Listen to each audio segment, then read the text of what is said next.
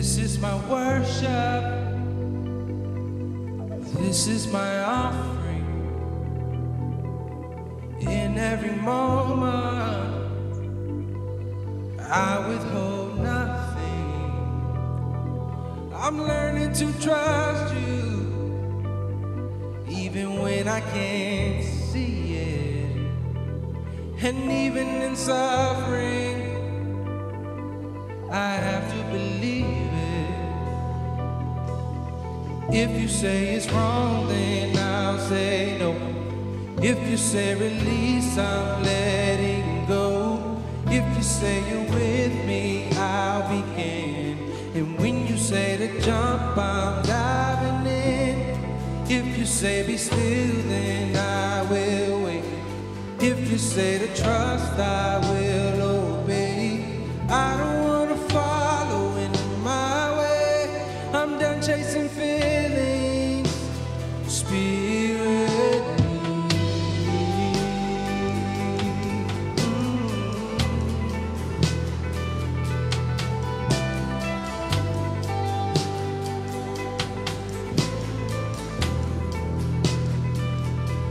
it felt like a burden, but once I could grasp it, you took me further, further than I was asking. And simply to see you, it's worth it all. My life is an altar. Let your fire fall. If you say it's wrong, then I'll say no. If you say release, I'm letting go. If you're in it with me, I'll begin. When you say to jump, I'm diving in. If you say be still, then I will wait. If you say to trust, I will obey. Teach me how to follow in your way. I'm done chasing feelings. Spirit, lead me. Oh, Spirit, lead me.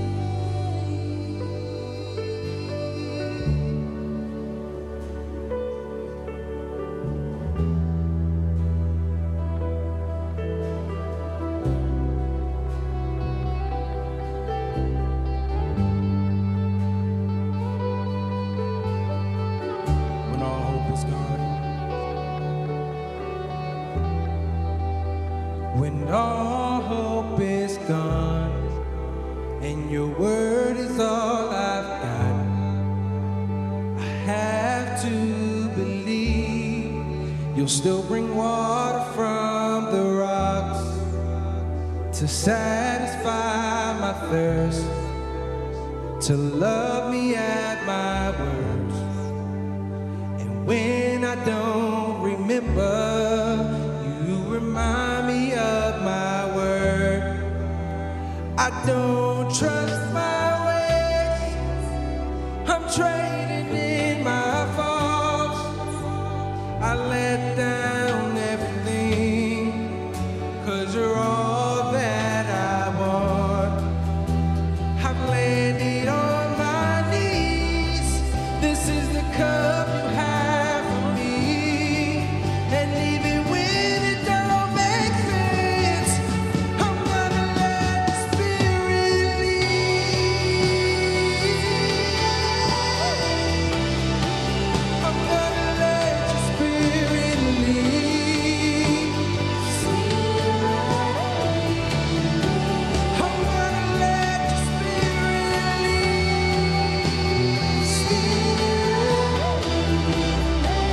I'm gonna let your Spirit lead.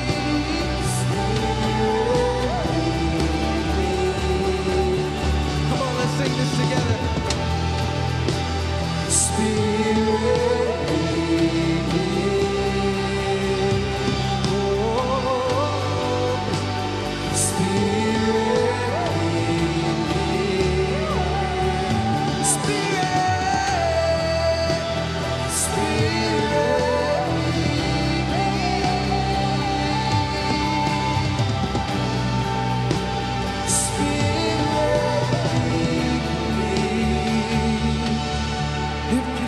it's wrong, then I'll say no. If you say release, I'm letting go. If you say with me, I'll begin. And when you say to jump, I'm diving in. If you say be still, then I will wait. If you say to trust, I will obey. You're the only truth, the light, the way. I'm done chasing feelings. Spirit, lead me. Oh, Spirit, lead me. I want the Spirit, lead me.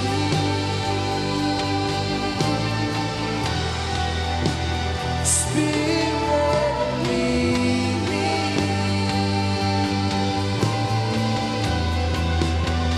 Spirit, lead me. I'm gonna trust you, God. I'm gonna trust you, God. Spirit, lead me.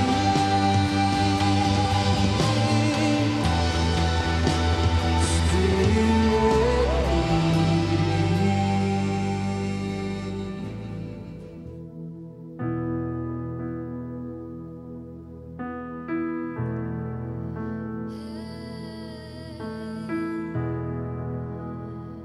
Holy Spirit, you are welcome.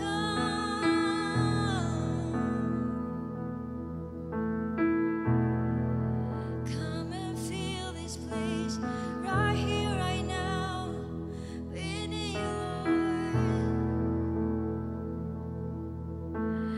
Come, Holy Spirit, fall on me now.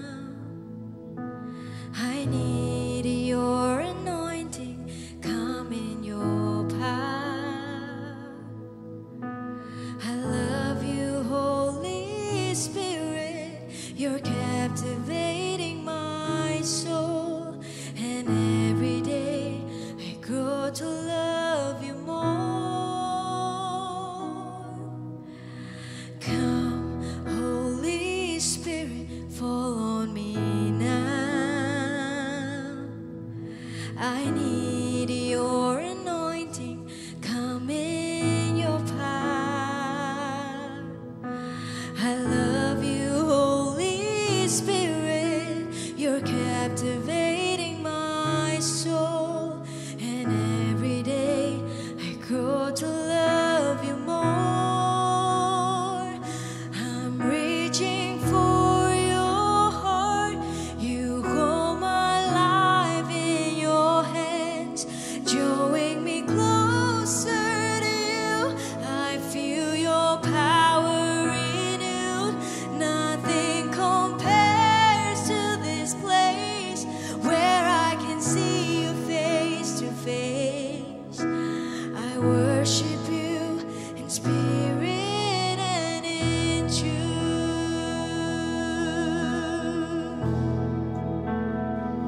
Sing, come. Come, Holy Spirit, fall on me now. I need your anointing, come in your power. I love you, Holy Spirit,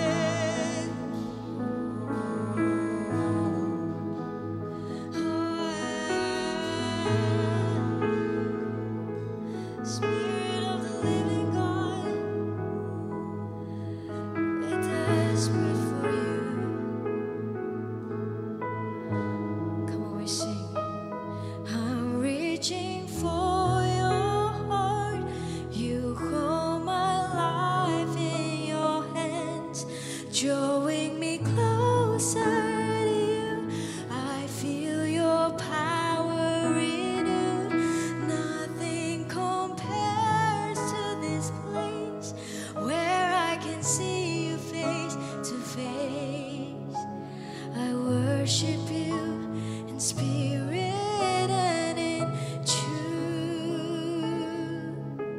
I worship you in spirit and in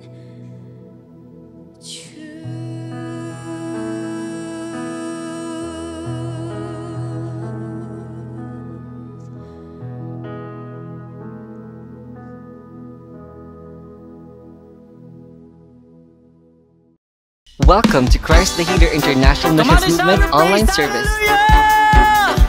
To get the best worship experience, we remind you of the following. Use the widest screen as possible. Make sure to have a loudspeaker to accommodate the viewers with you. Make sure to follow the government protocols, such as sanitation, social distancing, and wearing of masks. Participate to the preaching, take notes, and remove all the possible distractions. Be on your comfortable place and refrain from standing while preaching is ongoing. Encourage your family and friends to join the service with you. You can also share the service's link to your newsfeed and your friend's messenger. Lastly, set your mind, heart, and soul. Aim for a new and fresh revelation for today. Before we start our service, we will take you to a journey on how Christ the Healer International Missions Movement came to be. To start, we will give you a little trivia. Did you know that a church changed its name through the years? Well, we started out as Christ the Healer Community Church. Then, Christ the Healer Ministries International Incorporated. And finally, Christ the Healer International Missions Movement. Story time. A word family called Bishop Rod Kubus to pray over and heal a sick and dying man. Bishop came and challenged the man that if he lives, he must serve God all the rest of his life. Bishop placed a Bible on the man's chest and declared healing. The man got his miracle and lived. He then offered his building's rooftop in Trading Boulevard to start a church. And that is the birth of Christ the Healer. A miracle started this whole movement. The name is not just a name, but a manifestation and evidence of God's miraculous power. Do you remember during your divine appointment? You were given a card with a powerful note of declaration. Well, that is not an accident. Our man of God received a card in the shape of a star from his divine appointment, which was called Encountering God Weekend at the time. The star contained a prophecy that we will be a multitude. Now, it came to fruition, and we are living in a fulfilled prophecy. Welcome to Christ the Healer International Missions Movement online service. To get the best worship experience, we remind you of the following. Use the widest screen as possible. Make sure to have a loudspeaker to accommodate the viewers with you. Make sure to follow the government protocols, such as sanitation, social distancing, and wearing of masks. Participate to the preaching, take notes, and remove all the possible distractions. Be on your comfortable place and refrain from standing while preaching is ongoing. Encourage your family and friends to join the service with you. You can also share the service's link to your newsfeed and your friend's messenger. Lastly, set your mind, heart, and soul. Aim for a new and fresh revelation for today. In the year 2009, a man of God responded to the call and gave birth to Christ the Healer International Missions Movement. It was rough in the beginning, but God raised up 8 reliable leaders to support and run the vision. In 1 Timothy chapter 2, verse 3 to 4, this is good and pleases God our Savior, who wants all people to be saved and to know the knowledge of the truth. This is the heartbeat of the church. So, how is God using Sitihim in these last days? Divine appointment. This is a turning point of all the leaders of the church. In 3 days, there is surrender, forgiveness, healing, transformation, and regeneration. We have seen countless of families restored, drug addicts changed, hopeless and depressed, becoming the happiest people in the world. If it is your first time joining us, or if you have not joined the Divine Appointment yet, I encourage you, join the Holy Spirit University. After the Divine Appointment, the people will be equipped on how to face the world in the light of Christ. This university strengthens every believer in his decision to follow Christ. HSU is not like any regular university. A school transforms you into a full servant and warrior of God. House churches. We don't keep Jesus to our own. City Hymn is focused and determined to spread the word of God and preach it to every soul. A house church is where an unbeliever, new believer, or just someone who is confused in the world to hear the gospel of Jesus. It's where we build support, prayer, and friendship to everyone. Welcome to Christ the Healer International Missions Movement online service. To get the best worship experience, we remind you of the following. Use the widest screen as possible. Make sure to have a loudspeaker to accommodate the viewers with you. Make sure to follow the government protocols, such as sanitation, social distancing, and wearing of masks. Participate in the preaching, take notes, and remove all the possible distractions. Be on your comfortable place and refrain from standing while preaching is ongoing. Encourage your family and friends to join the service with you. You can also share the service's link to your newsfeed and your friend's messenger. Lastly, let your mind, heart, and soul aim for a new and fresh revelation for today. Let us take a look back to the years where God led us from our small beginnings to the present.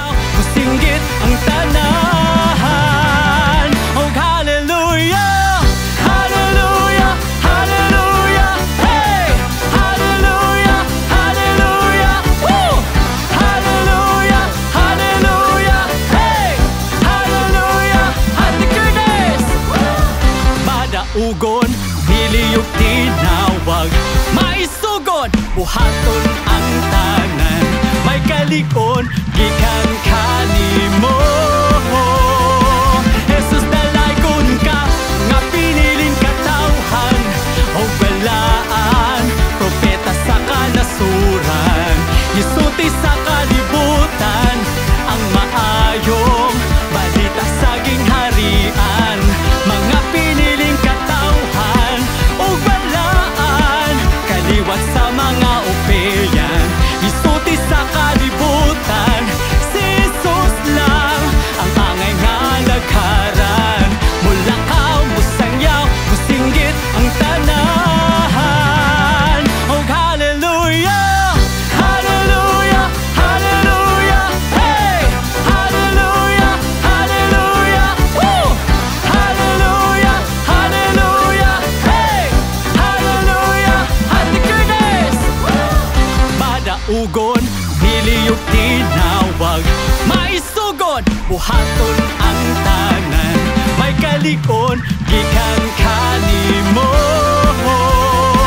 Jesus dalaykon ka, nga piniling katawhan, o balaan, propeta sa kanasuran, isuti sa kalibutan, ang maayong balita sa gingharian, mga piniling katawhan o balaan, kaliwat sa mga opelyan, isuti sa kalibutan, si Jesus lang ang angay nga nagharan, mula ka musangyaw, musinggit ang tanahan, o hallelujah, hallelujah, hallelujah, hey, hallelujah, hallelujah, woo, hallelujah, hallelujah, hey, hallelujah, Ate Curtis, madaugon, niliyog tinawag, maisugon, buhaton ang tanan, may kalikon, gikan kanimo. Jesus dalaykon ka, nga piniling katawhan, o balaan, propeta sa kanasuran,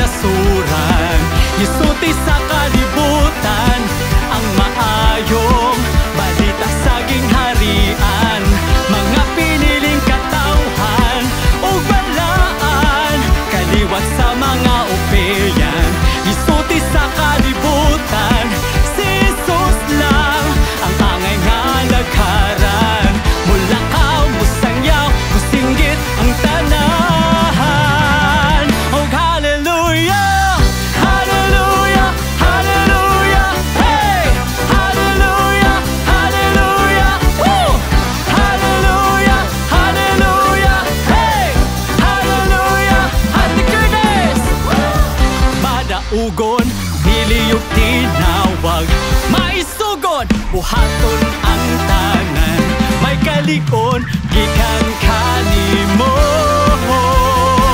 Jesus dalagon ka, nga piniling katawhan, o balaan, propeta sa kanasuran, isuti sa kalibutan, ang maayong balita sa gingharian, mga piniling katawhan, o balaan, kaliwat sa mga opeyan, isuti sa kalibutan, si Jesus lang ang angay nga nagharan, mula ka musangyaw, musinggit ang tanan. Oh hallelujah, hallelujah, hallelujah, hey, hallelujah, hallelujah, woo, hallelujah, hallelujah, hey, hallelujah, Ate Curtis. Madaugon, niliyog tinawag, maisugod, buhaton ang tanan, may kalikon, gikan kanimo. Jesus dalagon ka, nga piniling katawhan, o balaan, propeta sa kanasuran, isuti sa kalibutan, ang maayong balita sa gingharian, mga piniling katawhan, o balaan, kaliwat sa mga opeyan, isuti sa kalibutan, si Jesus lang ang angay nga nagharan, mula ka musangyaw, musinggit ang tanan. Oh hallelujah, hallelujah, hallelujah, hey, hallelujah, hallelujah, woo, hallelujah, hallelujah, hey, hallelujah, Ate Curtis. Madaugon, niliyog tinawag, maisugod, buhaton ang tanan, may kalikon, gikan kanimo. Jesus dalagon ka, nga piniling katawhan, o balaan, propeta sa kanasuran, isuti sa kalibutan, ang maayong balita sa gingharian, mga piniling katawhan, o balaan, kaliwat sa mga opeyan, isuti sa kalibutan, si Jesus lang ang angay nga nagharan, mula ka musangyaw, musinggit ang tanan. Oh hallelujah, hallelujah, hallelujah, hey, hallelujah, hallelujah, woo, hallelujah, hallelujah, hey, hallelujah, Ate Curtis. Madaugon, niliyog tinawag, maisugod, buhaton ang tanan, may kalikon, gikan kanimo. Jesus dalagon ka, nga piniling katawhan, o balaan, propeta sa kanasuran, isuti sa Now, kalibutan, we will remain faithful into the calling entrusted by Jesus to bear fruit and multiply for His greater glory, bringing transformation into this end-time generation. Moreover, one of the best sources of this church's growth is by listening and perceiving to every Sunday service revealed by the Holy Spirit. You are not here by accident because you are chosen and called by God for His greater purpose.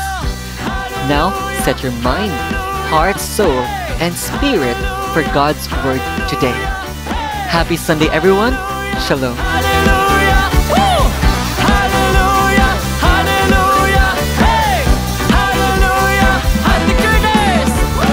Manglakaw ta, musangyo na, musingit pa, og hallelujah.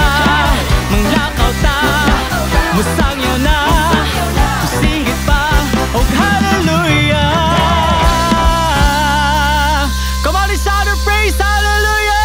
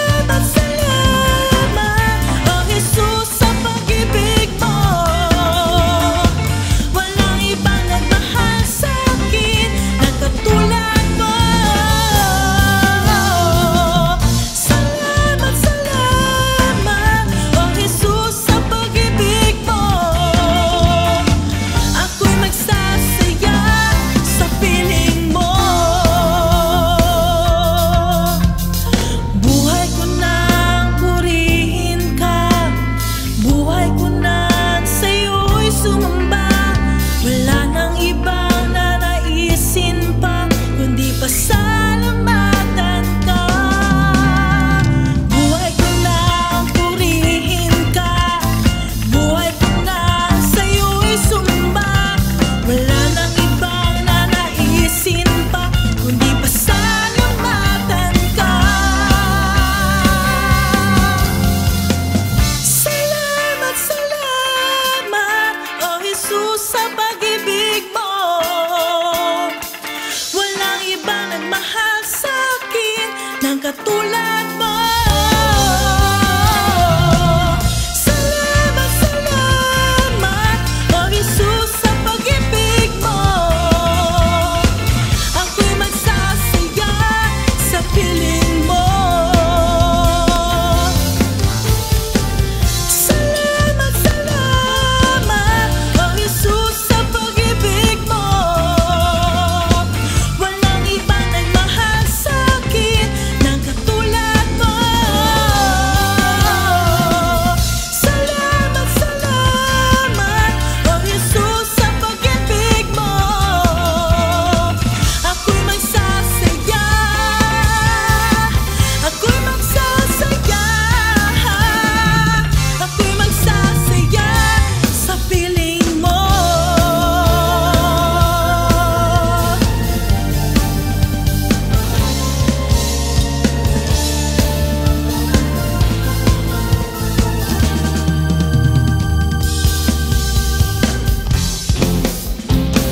Hallelujah! Purihin ang Panginoon! Woo!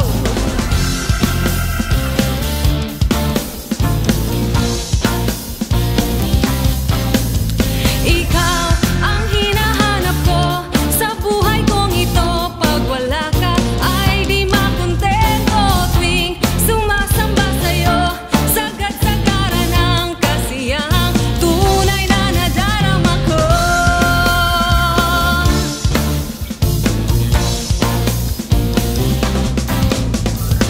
Ang umawit at magpuri sa'yo, aking tugon sa pag-ibig mo. Langit at lupa sa'yo'y sasamba. O Diyos, purihin ka, dakila kang talaga. Ikaw ang hinahanap ko sa buhay kong ito. Pag wala ka ay di makontento. Tuwing sumasamba sa'yo, sagad-sagaran ng kasiyahang tunay na nadarama. Ikaw ang hinahanap ko sa buhay kong ito. Pag wala ka ay di makontento. Tuwing sumasamba sa'yo, sagad-sagaran ng kasiyahang tunay na nadarama ko. Wala na ngang mas hihigit, wala nang mas lalapis sa lawak ng pag-ibig na aking nakamit. Wala na ngang mas hihigit, wala nang mas lalapis sa lawak ng pag-ibig na aking nakamit. Higit sa lahat ng pag-ibig mo, labis ang pasasalamat ng puso ko. Higit sa lahat ng biyaya mo, napakaliwanag ng kinabukasan ko. Higit sa lahat ng pag-ibig mo, labis ang pasasalamat ng puso ko.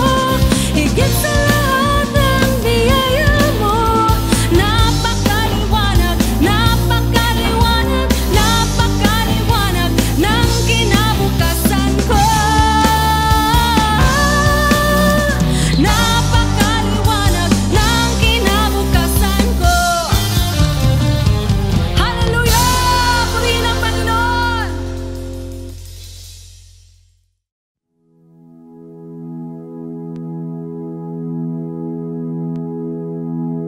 Yes, Lord, we worship and we glorify your name, Lord Jesus. Dawat ang mga kasing-kasing, ang mga pagdaig di kanimo Ginoo. Oh,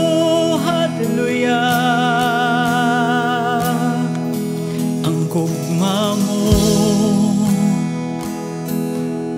o kaloy mo ay kinutupan, gikoptan mo, ti buo kinabuhi ko. Gikan sa kong pagbangon, hangtod sa pagpahulay, awiton ko ang pagkamaayo mo. Kanunay kang matinod ano, kanunay kang maayo ka nako, hangtod ako may gininhawa, awiton ko ang pagkamaayo mo. Ang tingog mo nagagiya sa kangit-ngit ug nagauban, masuod kaysa sa tanan. Kay ikaw ang akong papa, ako imong pinangga, ug nabuhi ko sa pagkamaayo mo.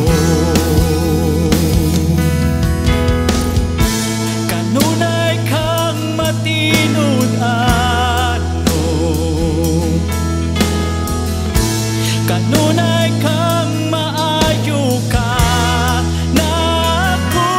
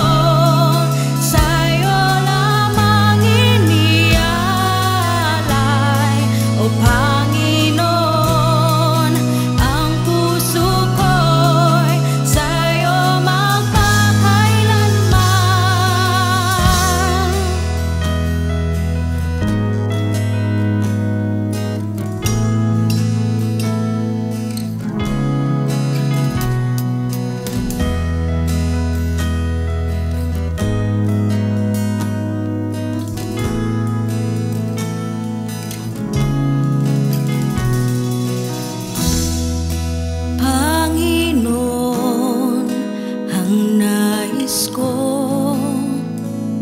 kagandahan mo ay pagmasdan ang pag-ibig mo sa aking tugon.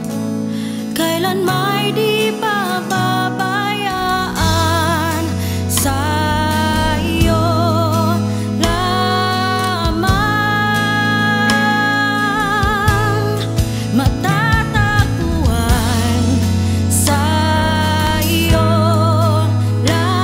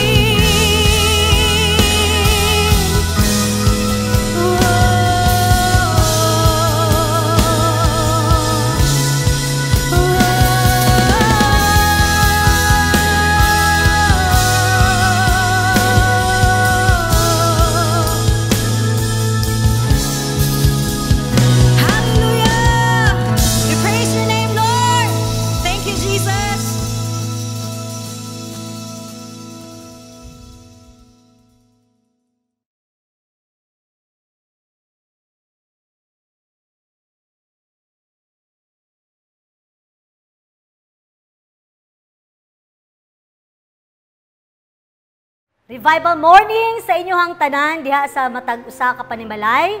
Dalaygon ang Ginoo sa walay katapusan. Ania ako karon.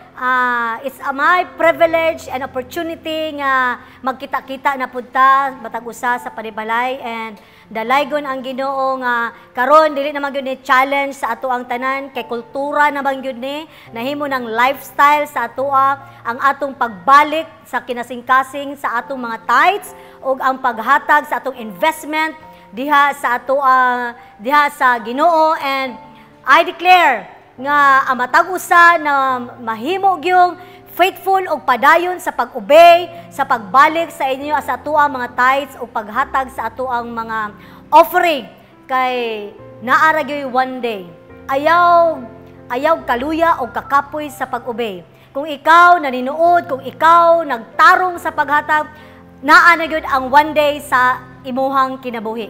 Kay sama sa kadaghanan naka-experience na og daghang milagro mga butang nga ginabuhat ang Ginoo sa ilahang pagpaninuod sa paghatag sa tithes and offering.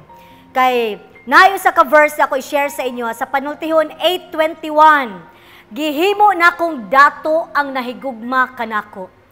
Klaro kayo, ikaw ug ako himuon yung kag dato sa Ginoo. Kay na ang kasing-kasing pag ikaw nahigugma sa Ginoo mutuman gyud ka sa sugo sa Ginoo. And naapa og gipuno ko sa mga bahandi ang ilang panimalay. Hallelujah! Kanang imong balay karon nga gitungtungan, kanang balay nga imong gigamit karon sa simbalay, mapuno na og bahandi og kana nga panimalay, di gyud na makabsan sa tanang panalangin og tanang nga gikinahanglan ni ana nga panimalay. Og labi na nga ikaw nga nagmatinumanon og nagpadayon sa pag-obey. Pag tinarong lang yun, isa lang yun ang akong i-challenge sa inyo ha. Pagtarong sa imuhang pagbalik sa imong ikanapulo o pag-invest sa imong offering. Amen! Kay dalaygon ang Ginoo, matag usa sa atoa maka-experience na gyud sa kadato nga gitugyan sa Ginoo sa ato makinabuhi. So andam na ba na ang imuhang tithes and offering sa pagbalik diha sa Ginoo? Okay, andam na og ihatag nga naay malipayon nya kasing-kasing.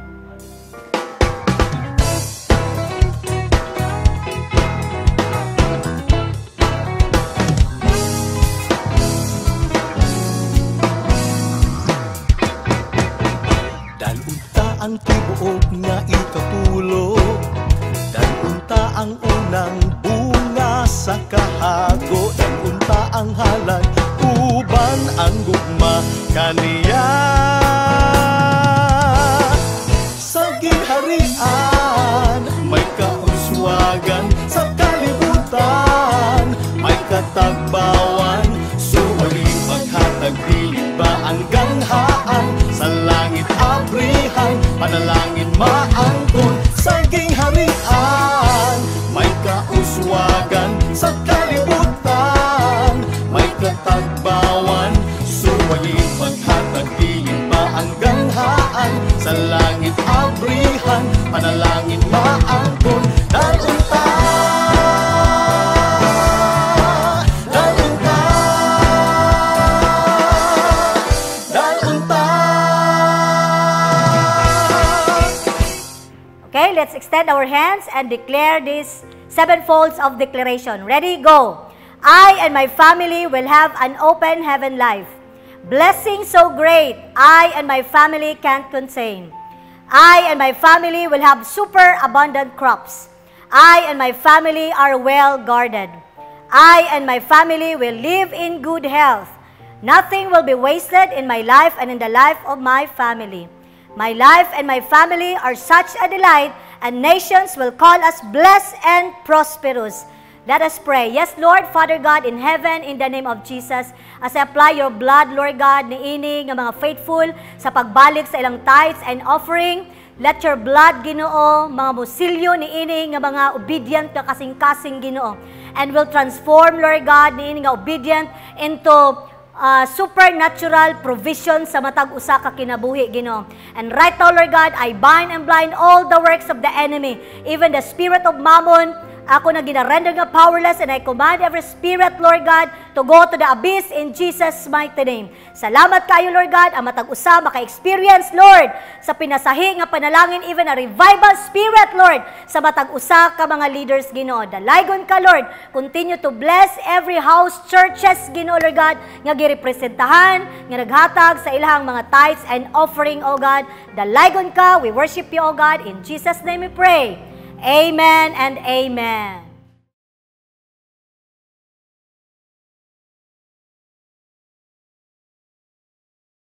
Once again, good morning, everyone. In review, at the beginning of the 7 years of tribulation, Satan or Satan's Messiah will make a treaty with Israel that will ensure their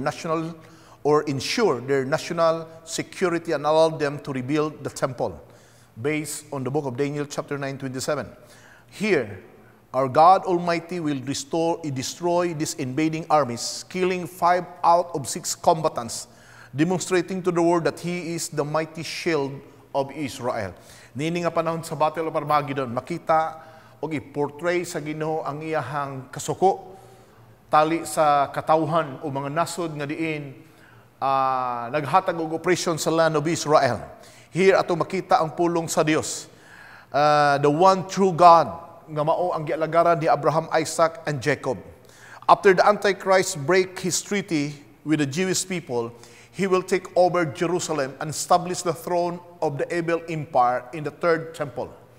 With the help of the false prophet, which is makabaluta nga mauni karon ang paminawan sa katawhan, nga mao ang nagahatag or nay authority nga ginatuhuan even until now sa katawhan sa kalibutan.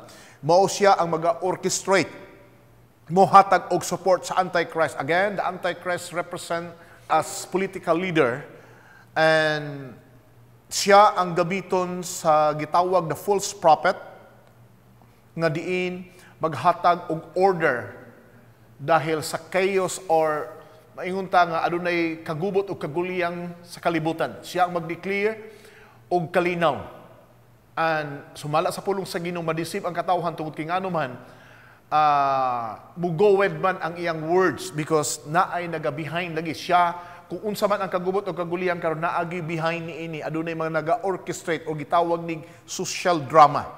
Here ato makita the armies of the king. Kung tan-aw nimo ang gera sa Battle of Armageddon, the armies of the king of the west representing Abbas al-military armada, and the king of the east nga mao ang China and its allies, with an army of 200 million will march down the dry riverbed of Euphrates to reach Israel on the battlefield of Valley of Jezreel.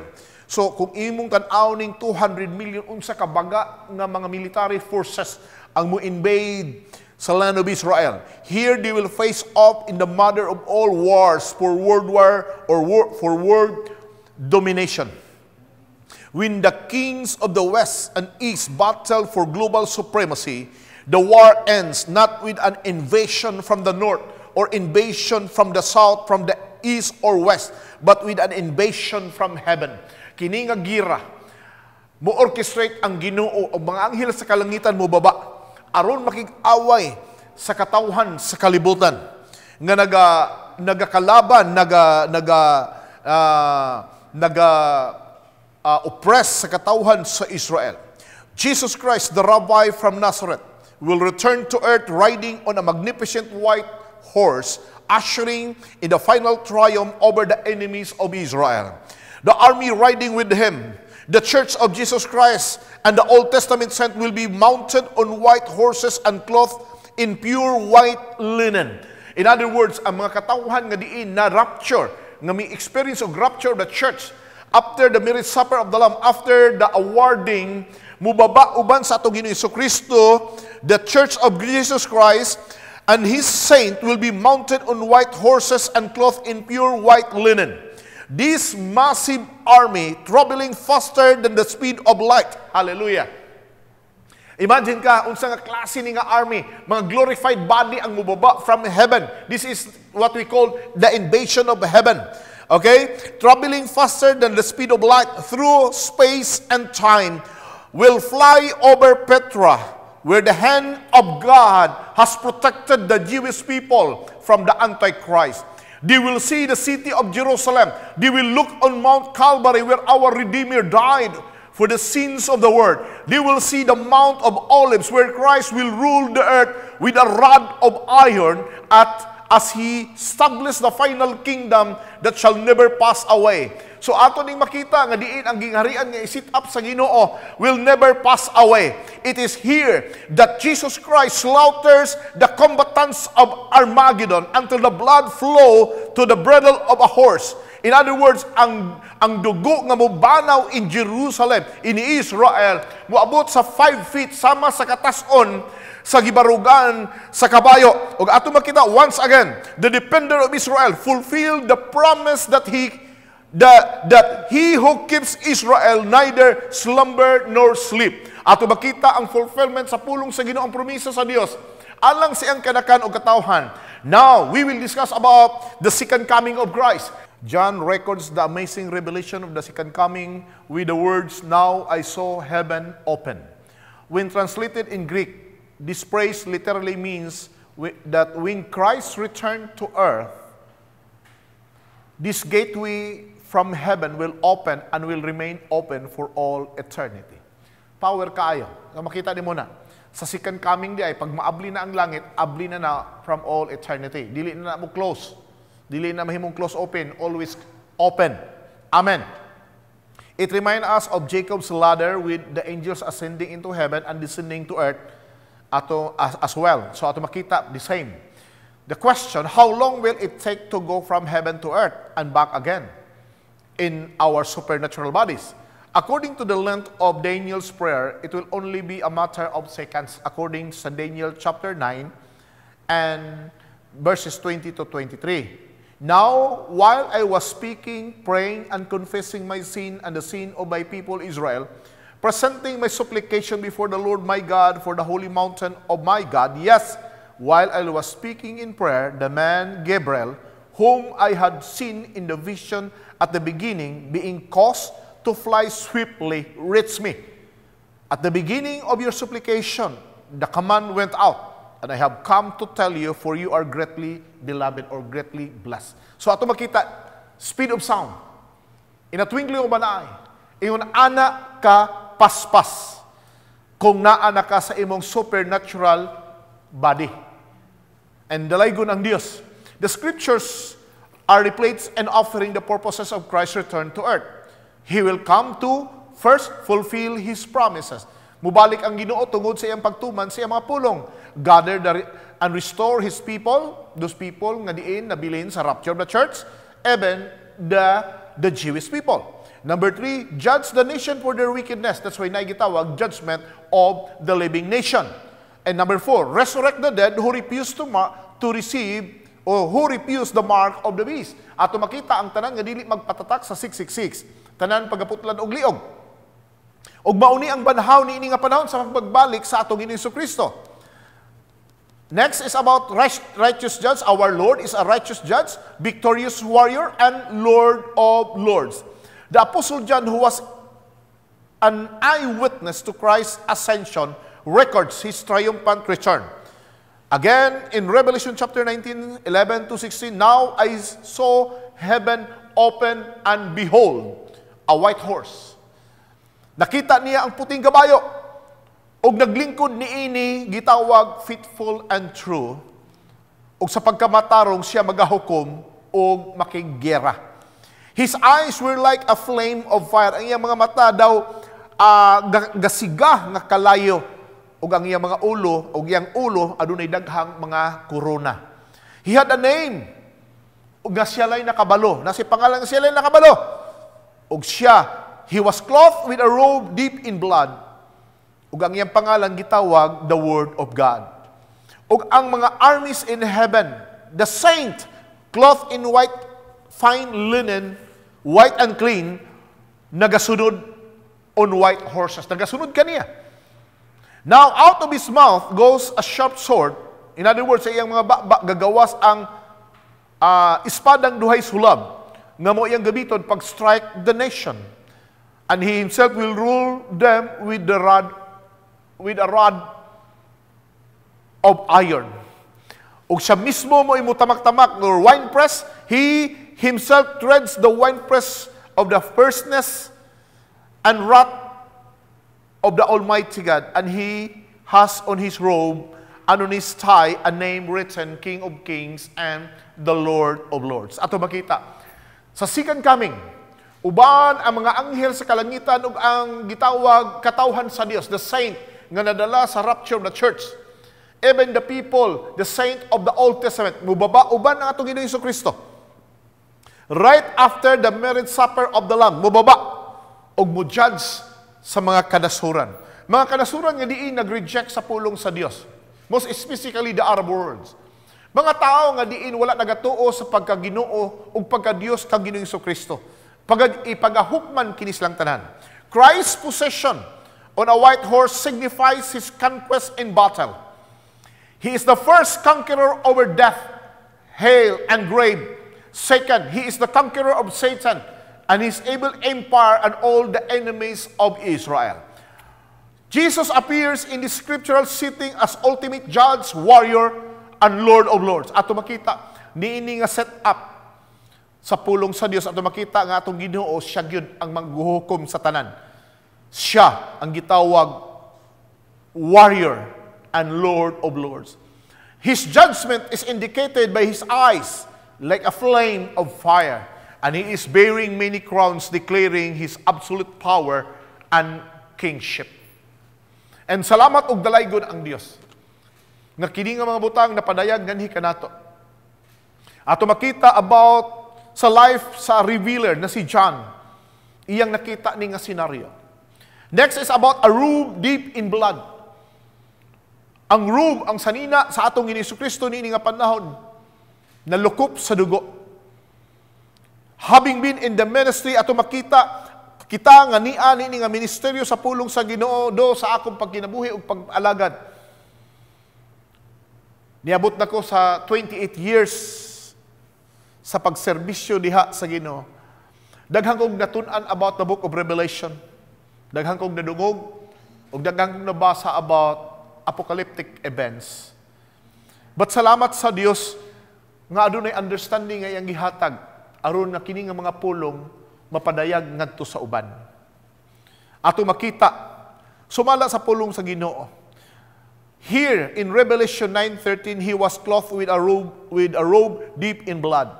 Explained in many ways. However, ato makita even in the book of Isaiah account unsay gisulti dinhi, who is this who comes from Edom with dyed garments from Bosra?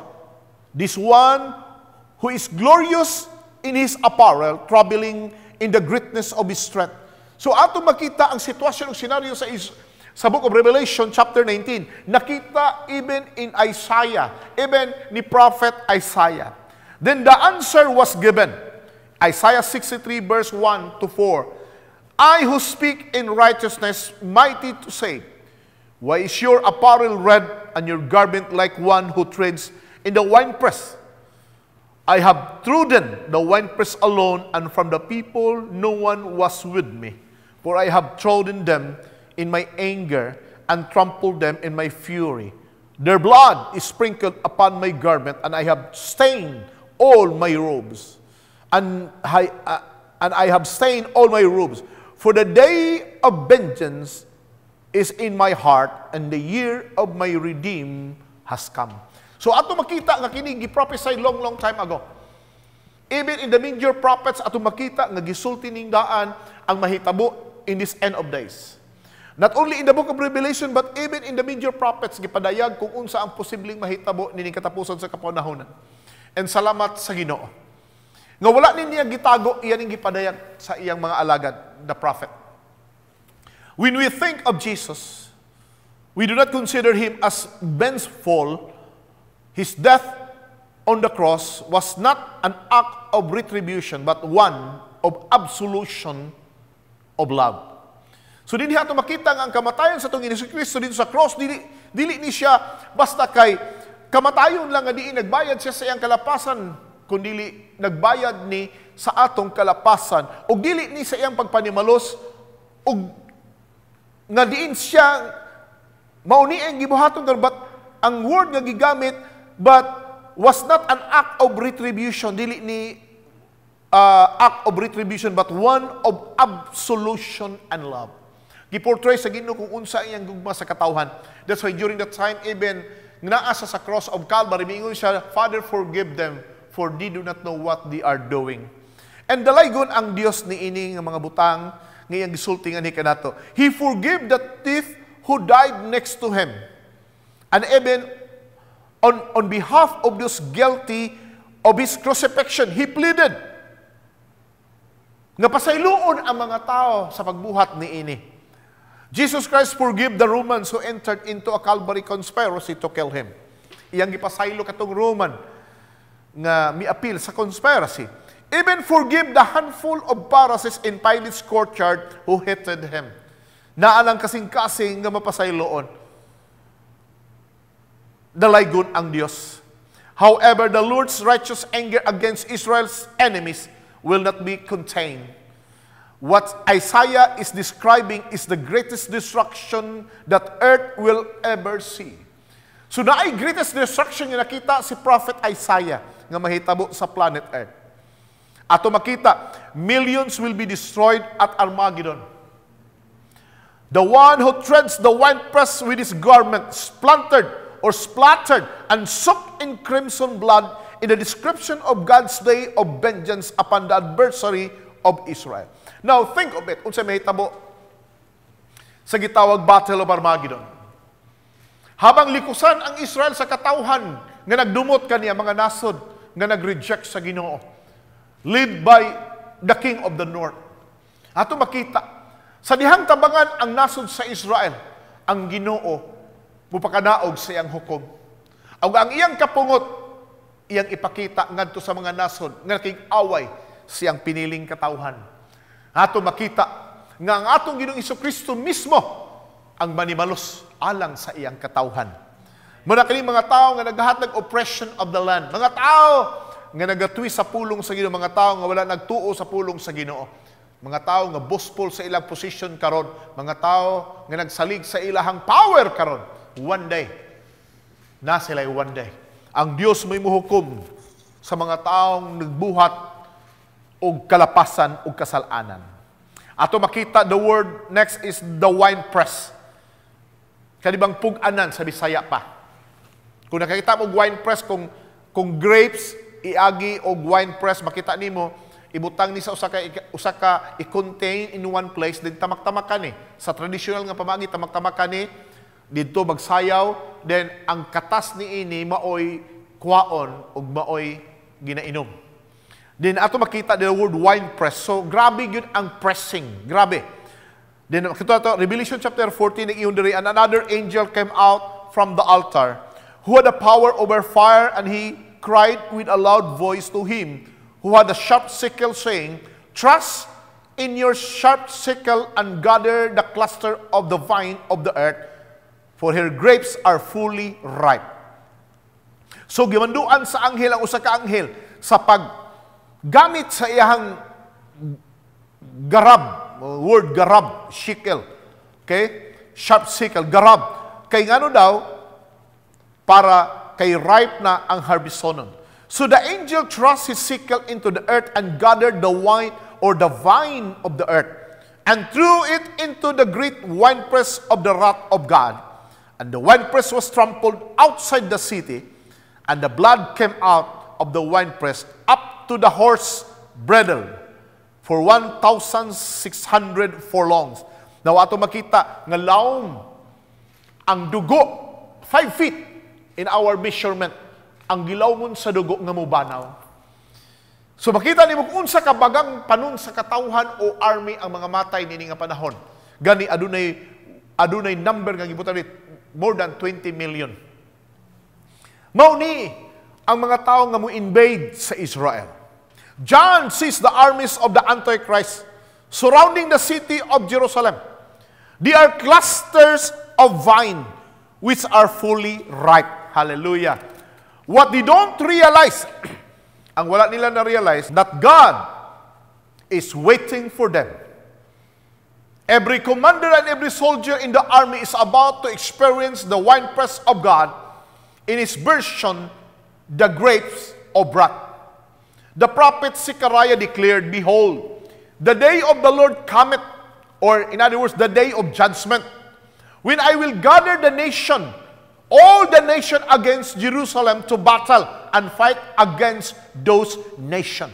So ato makita nga ang Israel, likusan yun. Ang Israel, libutan yun siya bagang panon sa mga kasundaluhan nga di nasuko kaniya. Ato makita, even in the minor prophet, Zechariah is a minor prophet. Ato makita, unsa ang sitwasyon. King David spoke of God's protection over his people. In Psalms 125, verse 2, as the mountains surround Jerusalem, so the Lord surround his people, the Jewish people, from this time forth and forever. So ato makita ang protection sa Dios iyang katawan. Kung ang Jerusalem gilibutan og mga kabukiran, iyon ana po daw ang pag-surround sa Ginoo sa iyang katawhan. Iyon ana po daw ang pag-protect sa Dios sa iyang katawhan nga nagtuman sa iyang kabubuton. Moses prophesied that the hand of God will annihilate the invading armies of Israel. So kini mga invaders one day, i-annihilate yun sa Ginoo. I-wipe out yun sa Ginoo mga invaders. Realidad ni, in Deuteronomy chapter 32 verse 43, for he will avenge the blood of his servant and the render vengeance of his adversaries. He will provide atonement for his land and his people. So ang mga dugo sa enemies of the land, ang mga dugo sa katawhan sa mga kasundaluhan, mo'y mahimong atonement ni ini nga panahon. And dalaygon ang Dios. In the battle of Armageddon will be God's retribution and those who have sought to destroy the Jewish people. Kato mga tao nga nangandoy dangitag pamaagi unsaon pag-destroy ang katawhan sa Israel. Nini nga panahon, makadawat sila sa gitawag God's retribution. Hallelujah. It is important for Christians to comprehend the depths of God's love for the Jews who have suffered so much for their steadfast faith in Him. God called Israel, my son, my firstborn. The Jews are His chosen. They are a covenant people. They are a cherished people. God chose the nation of Israel to provide the source of divine truth. Through Israel, the Almighty God, or the Almighty gave mankind His secret word. The patriarchs, the prophets, and our Redeemer, Jesus Christ. Because Satan hates what God establishes. The spirit of anti-Semitism has prevailed through the ages in an effort to destroy the scarlet thread of redemption. Even today, makita nimo in the street of New York, in the street of Paris, in London, makita nimo, grabe kining group ginatawag nga anti-Semitism, kalaban sa people of Israel. Tingala ka na mahibuan lang usa ka Jew, muagi tabangan nila inganang gidabuhat. But one day, kini nga klase nga mga tao nga nagahatag, naga-oppress, nagdaog-daog sa katawhan sa Israel, mo dawat sa hukom na ipakanaog sa Ginoo. God made mankind this promise concerning the Jewish people. Unsay gisulti sa Genesis 12 verse 3, I will bless those who bless you, and I will curse those who curses you. God will call the basher. The bastard of the earth to consume the bloated corpse of the armies that come against His people. Imagine ka, bloated, kumbaga, namurot na ang mga lawas. Their lifeless bodies will stretch across. Of course, ang tamamatay, di ba, after few hours, buburot man. Imagine ka, God will call the basher or the bastard of the earth to consume the bloated corpse of the armies that come against His people. Their lifeless bodies will stretch across the great span of Armageddon's battlefield. Imagine ka, pila ka milyon, mga tao, mga matay, mga tao nga ni-invade sa land of Israel. Mamburot ang ilang mga lawas, kay walay bulubong kanila.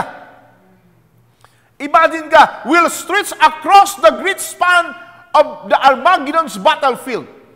This is a testimonial of God's ultimate fury on the nation of the world who persecuted the nation of Israel.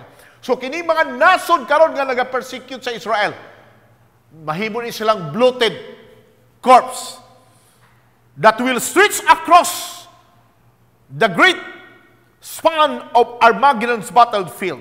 Their bodies, the bodies of kings, captains, commoners, and horses will become a banquet for the birds of prey, fulfilling the prophecy of Jesus. Unsay gisulti sa Mateo, for wherever the carcass is, there will be eagles be gathered together. Or, yes. So, ato makita, why is God doing this? He answered this question in Ezekiel. Tanawa unsay gisulti sa Ezekiel. So the house of Israel shall know that I am the Lord their God from that day forward, and I will not hide my face from them anymore, for I shall have poured out my spirit on the house of Israel, says the Lord God. Hallelujah. And dalaygon ang Dios. Siya ang manimalos. Siya ang manimalos sa pagdaog-daog sa katawhan o kanasuran. Siya ang manimalos alang sa mga taong dinaog-daog. Mga taong gilapasan sa katungod, gikuwaan sa katungod. Ang Dios sa langit mo'y mahimalos. Kamo nga nagbuhat og daotan, mga tao nga naglapas sa balaod sa Dios. Ang Dios ang manimalos kaninyo. Next is about the authority of God's word. Christ mounted on his white horse circled over the battlefield of Armageddon with a heavenly host. He opened his mouth and goes a sharp sword that with it he should strike the nation. So atong Ginoong Jesucristo mismo ang makig-away alang sa iyang katawhan. Mugawas gikan kaniya ang spadang hait pa sa duhay sulab. Ug mauni ang iyang gamiton to strike the nation. The spoken word of God based on the will of God is an awesome force. The Bible says that Jesus will consume with the breath of his mouth and destroy with the brightness of his coming. Kining tanang mga tao nga diin ni-atake sa land of Israel, our Lord God will destroy them by the brightness of his coming. Dalaygon ang Dios sa langit. In the beginning, it was the authority of God's word that created the heavens and the earth. It was the authority of Jesus' spoken word that he healed the sick, raised the dead, and caused demons to tremble. And for the grand finale, say it with me, for the grand finale, it will be the awesome power of God's spoken word that will utterly destroy the armies of the Antichrist and of the kings of all the earth. Dalaygon ang Diyos sa langit. Amen! Naay one day, karon makita man nato grabe ang oppression, makita nato ang kamot sa yawa, makita nato ang kamot sa Antichrist nga naga-move in a mighty way. They are oppressing us, but one day, they will be judged. Next is about the 75-day interval. Unsa ning 75-day interval? According to the prophet Daniel, there is a literal 75-day interval between, listen, the second coming of Christ and the official inauguration of the kingdom of God. Hallelujah. So naay gitawag celebration or gitawag inauguration of the kingdom of God, 75 days. In other words, after, kano saan ni mahitabo? Literal ni, between the second coming of Christ and the official inauguration. Daniel explained this gap in time. Daniel chapter 12, verse 11 to 12. And from the time that the daily sacrifice is taken away, kisay mo kuha sa daily sacrifice, kisay magpatangtang, the Antichrist. And the abomination of desolation is set up. There shall be 1,290 days. Blessed is who waits and comes to the 1,335 days. So, unsa na nahitabo ni? From 1,260 days to 1,335 days. Unsa ganin ang 1,260 days? 3.5 years. Nakuha? Then, bulahan daw itong nagpaabot nga mahuman ang gitawag 1,335 days. In other words, in Revelation 11:3 states that I will give ato makita, unsa din nga sitwasyon ni, I will give power to the 2 witnesses and they will prophesy for 1,260 days clothed in sackcloth. So the difference between, listen, 1,350 days and 1,260 days, kay bulahan daw itong nagpaabot sa kahumanan sa 1,335. Okay? Then, ang 2 witnesses, gitagaag authority and power for 1,260 days. Diba? And makes up, pila interval ni? 75 interval between the end. Listen, the end of the tribulation and Christ's return to the Mount of Olives, which means the official beginning of the millennial age. So, imo nang masabtan nga mag-start ang millennial reign. Tanawa na. Asa mag-start? The wrath of God is 1,260 days. Bulag pa siya og 1,335. In other words, 75 days. From that point, from the tribulation and Christ's return, sa second coming, nakabalo ka sa 75 days, inauguration sa millennial reign. Celebration. Kita ninyo ang beauty? Second coming, pinatyanay. Kung sabihin ito, second coming, Battle of Armageddon. Tanan niya mga nasod. Why Babylon? Tanan patay. Mga kings, captain, generals. After sa killing, sa Great Tribulation, ang kining gitawag, the Battle of Armageddon, pagkahuman ani mo agi o gitawag, judgment of the living nation to enter into the millennial reign. Na ay great inauguration nga mahitabo in the planet. Celebration, hallelujah. Salamat sa Diyos. Nay one day. Ato makita. So what will happen in those 75 days? Usa pa ilang buhaton. Doon na ay mga celebration nga pagbuhaton. There's no exact timeline.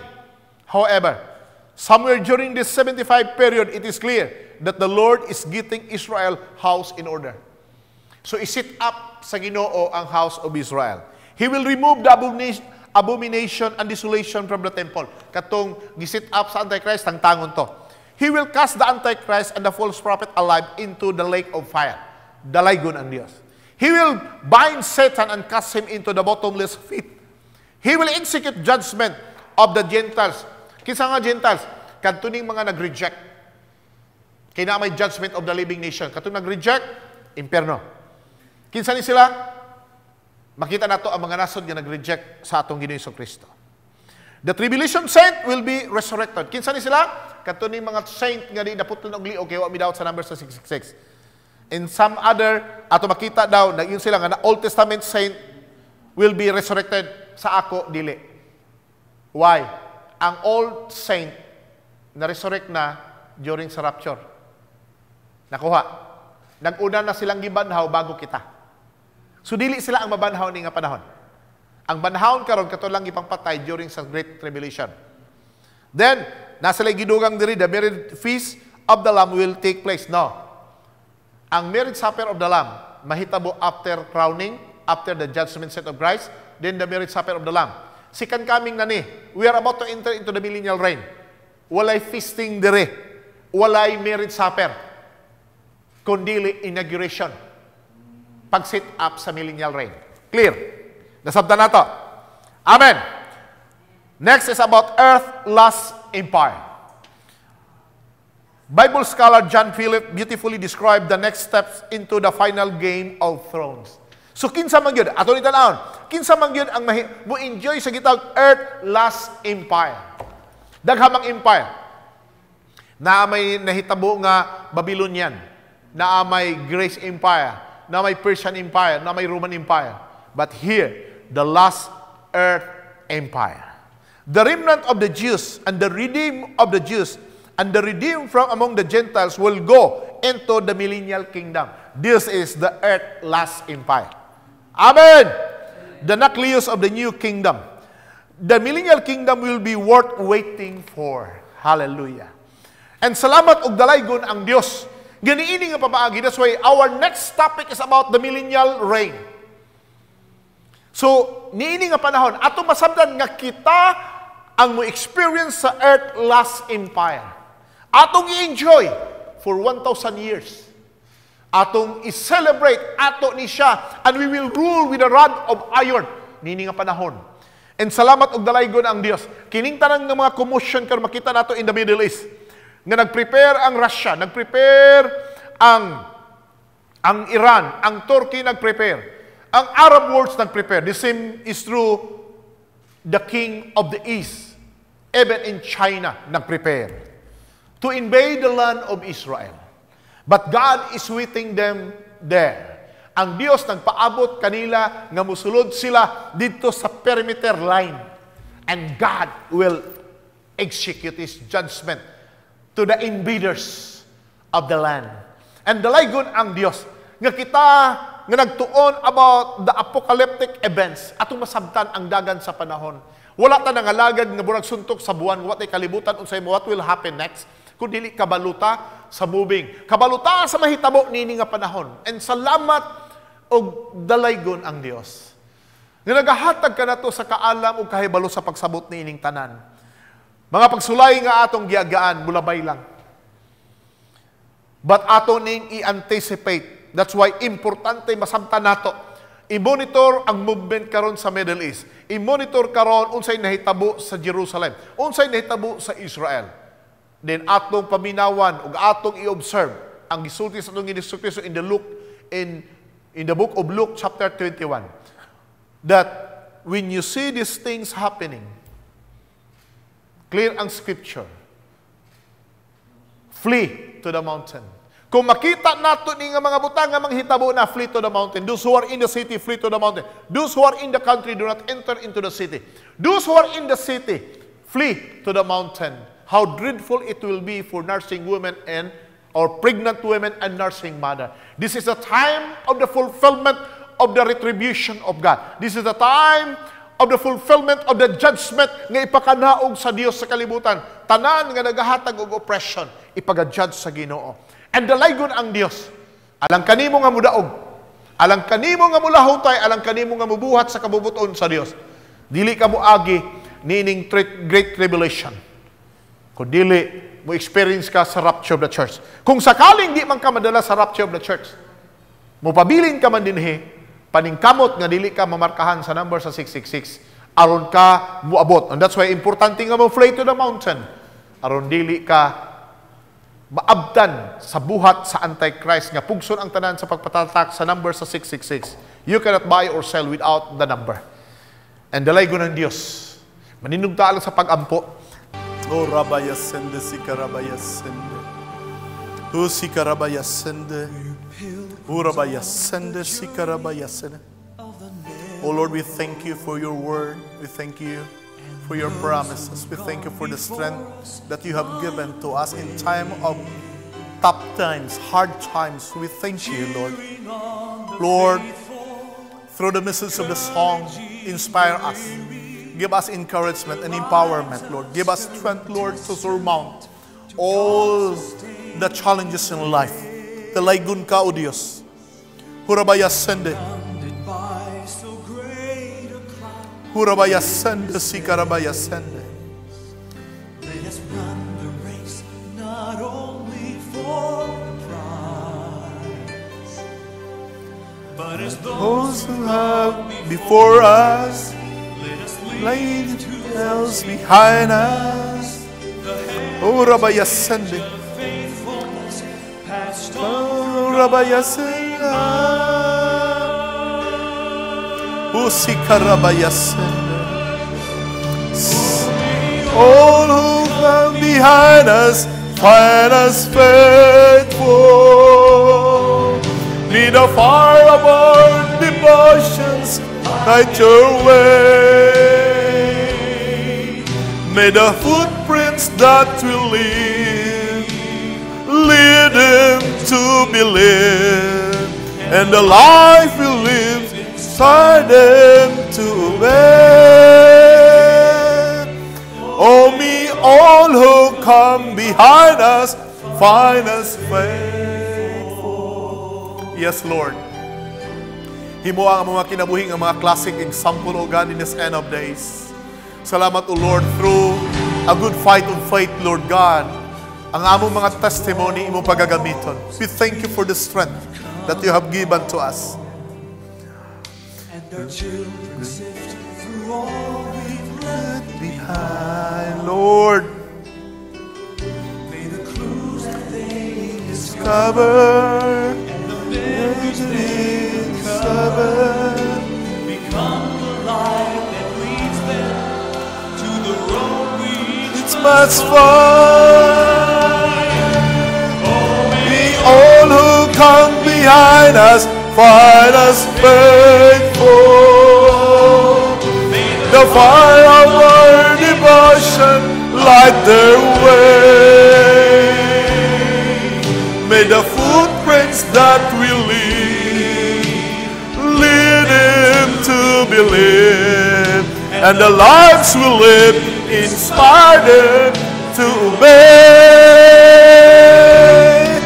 Oh, be all who come behind us find us faithful. May the fire of our devotions light the way. May the footprints that we lead him to believe, and the lives we live inspire them to obey. Oh, be all who come behind us find us faithful.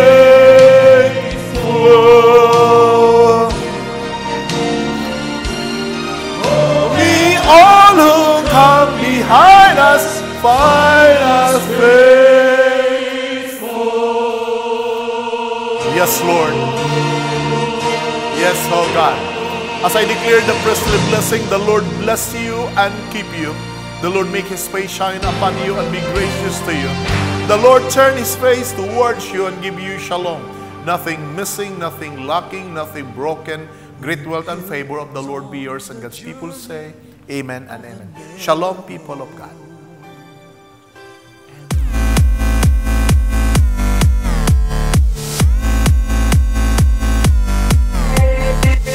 I was finished, game over. Couldn't carry the weight on my shoulders. At my end, in trouble. Knocked down on the ground, seeing double. But then your love opened my eyes. Lifted me up, now I'm alive. I raised my hands to the sky, singing oh, oh, oh. Oh Lord, I'm a different man. You gave me a second chance. I was lost, I was falling apart, but you came along. You hit the restart. You hit the restart. You hit the restart. You hit the restart. You came along and you hit the restart. I was twisted like bad religion, fully committed to my way of living. I heard the preacher, but never listened. On a dead-end road without a mission. But then your love opened my eyes. Lifted me up, now I'm alive. I raised my hands to the sky, singing oh, oh, oh. Oh Lord, I'm a different man. You gave me a second chance. I was lost, I was falling apart, but you came along. You hit the restart. You hit the restart. You hit the restart.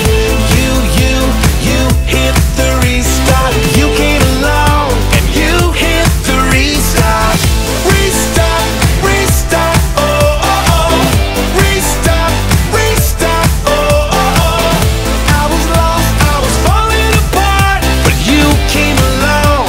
You hit the restart. You make all things new. That's just what you do. You're making me new.